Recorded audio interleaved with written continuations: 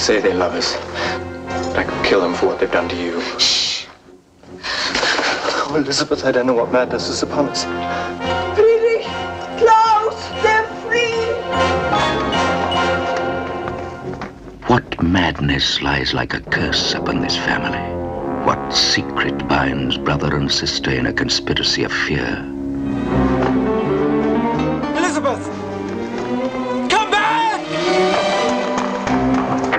Only a thin knife edge separates reality from illusion. Elizabeth!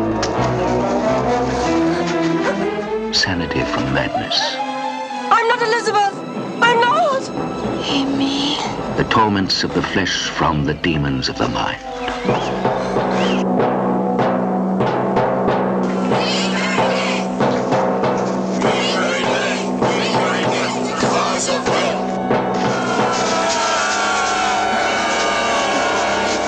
It is no ordinary game these children play, but a ritual as old as the Druids, as profane as a witch's Sabbath.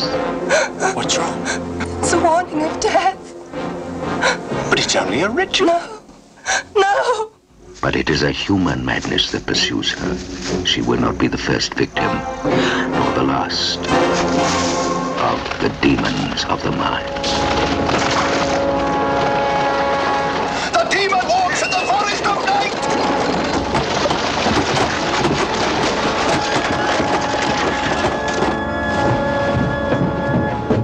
This place reeks of madness and decay.